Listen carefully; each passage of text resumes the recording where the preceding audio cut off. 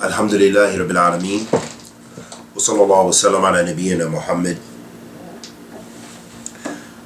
wa ala alihi wa sahbihi wa sallam amma ba'd. Ahbabtu fillah, the question was asked about Sunnah Rawaafidh fil Asr.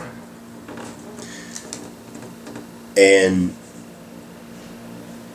according to the ulama, and we'll get to this shortly, that there is no Sunnah Rawaafidh for Asr, but there is perhaps Qada for Salat after Asr. And we'll get to the evidence. We'll quickly go over these Hadeeth. And one of the most important Hadeeth regarding this matter is the Hadeeth of Habiba. وعن حبيبة المؤمنين رضي الله تعالى عنها قالت سمعت رسول الله صلى الله عليه وسلم يقول من صلى 12 ركعة في يومه وليلة بني له بهن بيت في الجنة رواه مسلم وفي رواية تطوع. The hadith of Habiba رضي الله تعالى عنها makes clear for us the Sunnah Rawaafidh, or it tells us about the Sunnah Rawaafidh in general. And she said, the mother of the believers, Habiba, she said, I heard the Messenger of Allah sallallahu alaihi wasallam say, whoever prays 12 rakat in the day and the night, a house in paradise will be built for him. And this is in Muslim. So this hadith makes it, affirms for us the Sunnah Rawaafidh.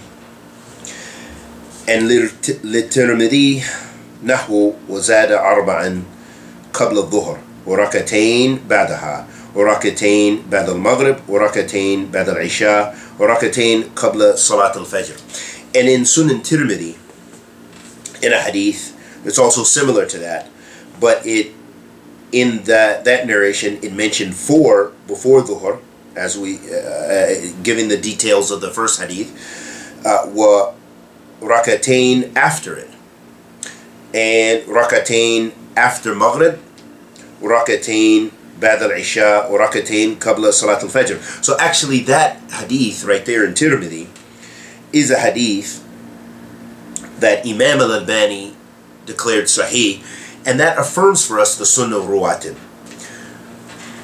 After Fajr, before Fajr, 2. Before Dhuhr, right before Dhuhr, after the Adhan of Dhuhr, 4. After Dhuhr, 2. After Maghrib, 2. After Isha, 2.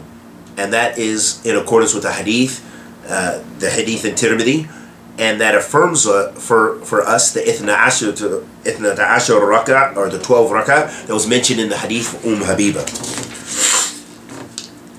Also in another Hadith, it mentions وَلِي خَمْسَ عَنْهَا مَنْ حَافِظَ الْأَرْبَعَ قَبْلَ الظُّهْرِ وَأَرْبَعَ بَعْدَهَا حَرَّمَهُ اللَّهُ تَعَالَى عَلَى النَّارِ. And in another narration of Habiba, it says whoever preserves, or not preserves, but whoever is regular in praying 4 rakats before Dhuhr and 4 rakats after Dhuhr, Allah will make the hellfire prohibited for his face. For this, haram Allah Ta'ala ala nar. Allah subhanahu wa ta'ala will make the hellfire prohibited for him. And this is in Tirmidhi wa hasanahu wa ibn Khuzaymah wa sahahu. In this hadith 109, this is hadith أخرجه أبو داود وغيره وصححه Al-Albani في صحيح سنن أبي داود. So in this hadith, this is hadith Sunan Abi Dawood, and Imam Al-Albani declared it as an authentic hadith. However, this hadith does not have the strength and the strength as far as the af'al, or the actions of the Prophet sallallahu alaihi wasallam. The other hadith that we mentioned in Tirmidhi and which gave the details, we know is sunnah mu'akkada. It's what the Prophet sallallahu alaihi wasallam did and the Sahaba radiyallahu ta'ala anhum ajma'in. So that affirms for us those hadith. And then there are many other ahadith which illustrate, but that's the most important regarding our mas'ala, our issue. In accordance with that, to recap, the sunnah ruwatib, from the most affirmed sunnah ruwatib is sunnatul fajr, and this is with the ittifaq, or in agreeance or consensus of the four madhahib, the madhahib of Imam Abu Hanifa, wa Imam Malik, wa Imam Shafi'i, wa Imam Ahmed, rahimahumullah jami'an. And along with that, the sunnah of dhuhr we mentioned, and that it is 4 before dhuhr and 2 after it, and that's in accordance with the hadith we mentioned. And we mentioned the maghrib, which is rak'atayn after it, and we mentioned the isha, which is 2 rakats after salat al-isha.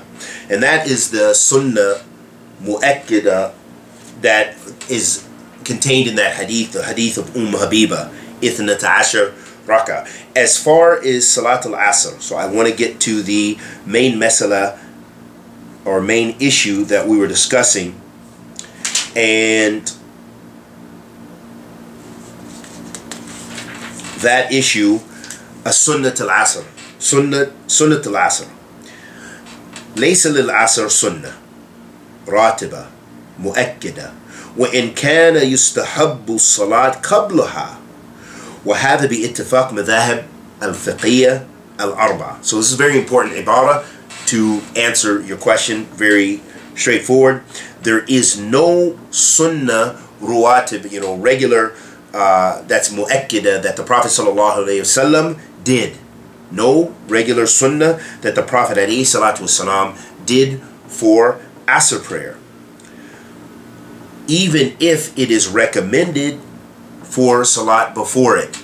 So meaning after the adhan of salat al-asr and you enter the masjid or what have you, you can pray, and there's ajr, of course, from Allah subhanahu wa ta'ala, because it is not a prohibited time, and it is so it's mustahab to do that. It's recommended.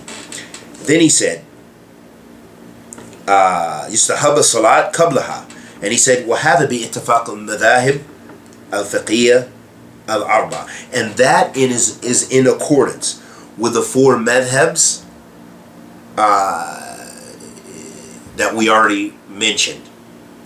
And so that has to do with the sunnah of Asr, and I don't know of any other difference with regards to that, any dalil or anything as far as a sunnah, and as the Sheikh said, of Asr and being after Asr, because that's a waqt of nahi, that's one of the prohibited times for salat, except unless you're making qada, you're making up. So some ulama mention that if it's qada, even qada of the sunnah, that you missed your regular sunnah and you were making it up, and of course it wouldn't be a regular, so it's not considered rawatib, and it's qada, it's making up, then that would be the case of praying 2 rakats or whatever after Asr. But otherwise, no, this is a prohibited time, and we ask Allah the Almighty to accept our good and forgive our evil. Anything I said was correct was from Allah Azza wa Jal. Anything I said that was incorrect was from myself and the shaitan. Wa sallallahu wa sallam ala nabiyyina Muhammad.